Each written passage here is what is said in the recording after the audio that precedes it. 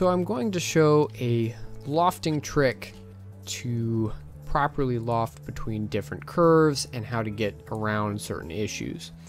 So I'm going to create a basic shape here and create a temporary curve here. I've got grid snapping on, and here's a cool trick. I can select these 2 points and loft between them. I'm going to click OK, select this curve and delete it, and select these 2 points and loft. Alright, so I have this basic shape.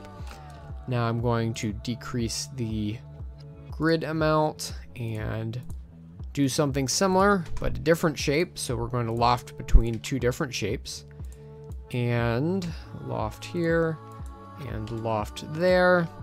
Okay, so far so good. So I'm going to select all of these curves and move them about right here. Perfect. Okay, so let's say I want to loft a shape between all of these curves. Well, if I select all of them and press L, nothing happens. Now I might be able to loft between individual ones, and I might be able to subdivide some of this and might be able to figure all of that process out. But here's a couple of ways around this. So if I select this as a face and then this as a face, I can actually loft between them, and that actually creates a solid for me. So that's pretty cool.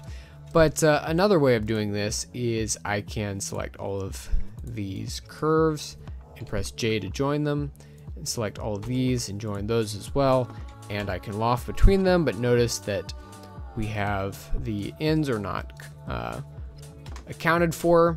So I'm going to hide these and going to select all of these edges and patch the hole here, and same on this side, and say okay, and now we have a solid.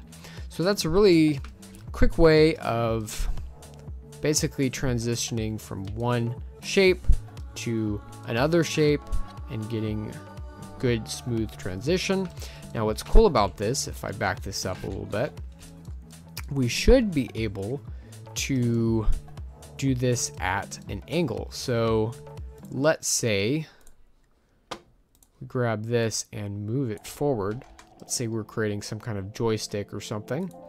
And again, I should be able to select both of these faces and loft between them, and that immediately creates a solid. Or I can select the curves and loft between them and then just figure out how to fill the rest of this in.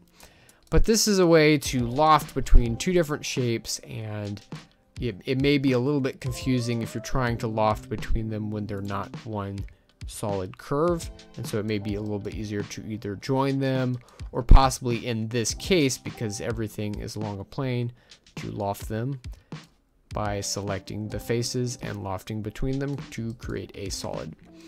All right. Well, that's it for this tutorial. If you like this video, please consider subscribing, sharing this video with your friends, liking this video, and hitting the notification bell to stay up to date.